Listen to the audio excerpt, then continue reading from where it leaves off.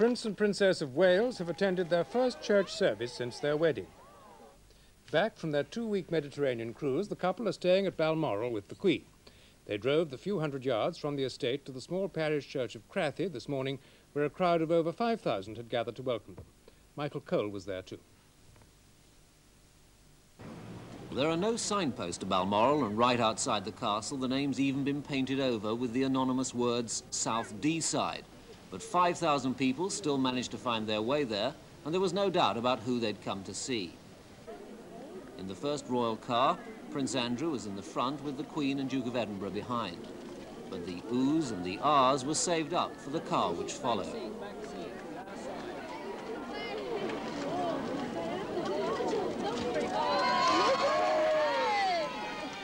Like the rest of the royal men, the Prince of Wales was in Highland dress.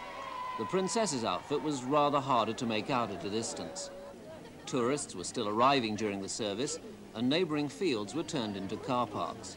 One veteran local policeman told me he could never remember such numbers at Crathy.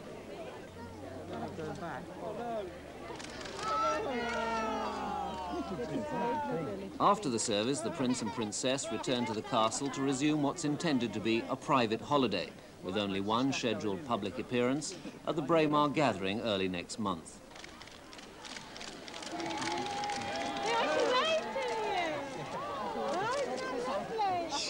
During the several weeks they'll be staying, there's bound to be some shooting and fishing, and there's certain to be a piper to wake them every day.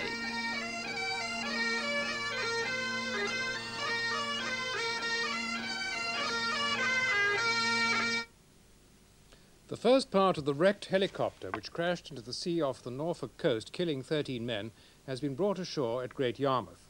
It includes the main rotor gearbox. The chairman of the firm which owns the helicopters told Tony's Case he believes the failure of the gearbox caused the crash. But there obviously has been a failure in the main gearbox, which has caused this catastrophic accident. What would be the effect of gearbox failure? If there was a seizure in the main gearbox, it would almost inevitably lead to a rotor rundown, a very rapid rundown. Isn't it a matter for concern that nearly 60 people have died in crashes in your helicopters? It's of grave concern to me and my colleagues, but it has to be looked at in the perspective of Bristow's having flown in excess of 11 million passengers the last 16 years, 2 million hours of flying, and in excess of 500,000 tons of freight.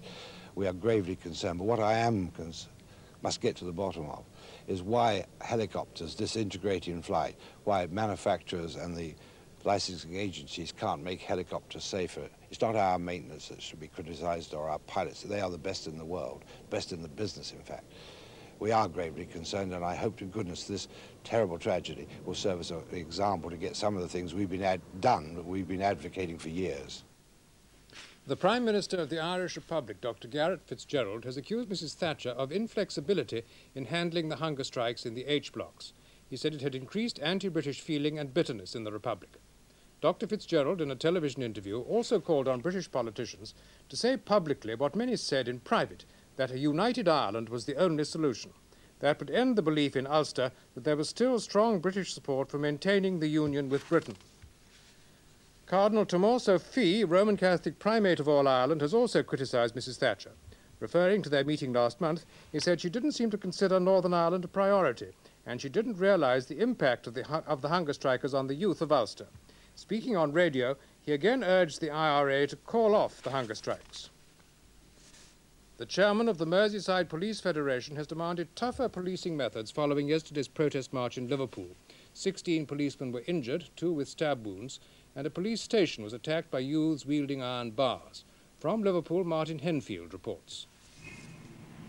Boards hide the damage caused when a crowd of youths laid siege to Wavertree Road Police Station and the 3 officers inside. They'd smashed their way in, but fled when police reinforcements arrived. And 4 officers are in hospital following the violence at yesterday's march, calling for the resignation of the Chief Constable. We were quite well spaced out, and of course the idea being that it was supposed to be a peaceful demonstration, or they said it was going to be a peaceful demonstration, and it was just like a pack of hyenas. It was just an unprovoked attack. They just dived on us, didn't have a chance. We've had unprovoked attacks on the police officers, and now our members say enough's enough. We've tried low-profile policing, It does not work. We've still got the problem, and we cannot have ever-increasing lists of police casualties and no arrests. That must cease. Tonight, the most seriously injured of the officers has a fractured skull, and the arguments over policing on Merseyside continue. In Zimbabwe, the authorities are investigating a series of explosions at a large ammunition store 20 miles northwest of the capital, Salisbury. The explosions at the Nkomo military camp shook buildings in Salisbury and blew the roof off a country club more than a mile away. Emergency teams have been hampered in their search for casualties by bushfires. Sabotage has been ruled out, and one theory is the blasts were set off by a gas cylinder that caught fire. With just one day of the Old Trafford Test left, it looks as though England should win the match. Mike Brearley, who's already led England to 2 improbable victories, has agreed to lead the team again for the final test at the Oval. England were all out at lunch, leaving Australia to score 506 to win. At the close, Australia still need 296. Mike Blakey reporting. At 10 minutes to 3, Kim Hughes was reading an account of what happened to his team yesterday. Perhaps he still can't believe it. At 9 minutes to 3, he was on the field after John Dyson tried to take a quick single to David Gower.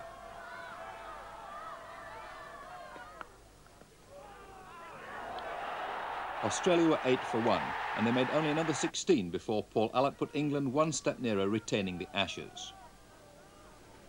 Wood had made 6, and the Australian cause looked hopeless. But stranger things have happened in this series so far, and Graham Yallop helped Hughes put up the 100 off just 18 overs.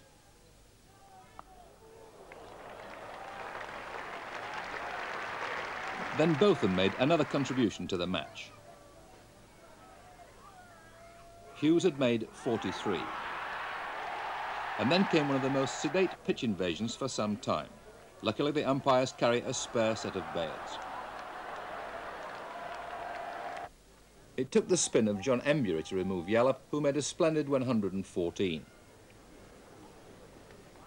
And Embury also dismissed Kent, so tomorrow Australia still need 296 to win with just 5 wickets left. Britain's men athletes came third in the European Cup finals in Zagreb. The women came fourth. There were wins for Sebastian Coe, David Moorcroft, and perhaps one less expected for Mark Holtham in the 110 metres hurdles. He won by 0.06 of a second. Ron Pickering is the commentator. Mark Holtham in lane 5.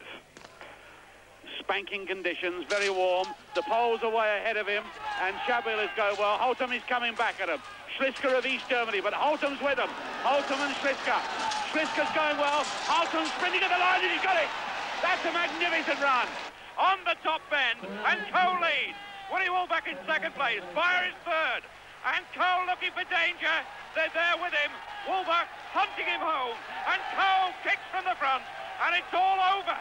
Coe goes right away and makes the lads look as if they're standing still. Sebastian Coe comes home in front.